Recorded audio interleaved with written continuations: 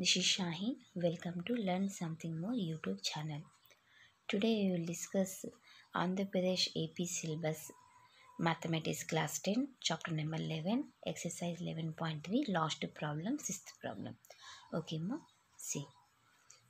Express sin 75 degrees plus cos 65 degrees in terms of trigonometric ratios of angles between 0 degrees and 45 degrees. Okay, see what the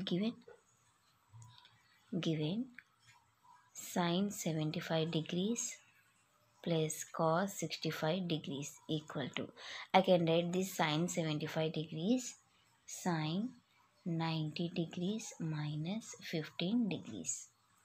Okay, plus cos also, cos 90 degrees minus 25 degrees. Okay, sin 90 minus theta, cos theta, plus cos 90 minus theta sin theta. That's it.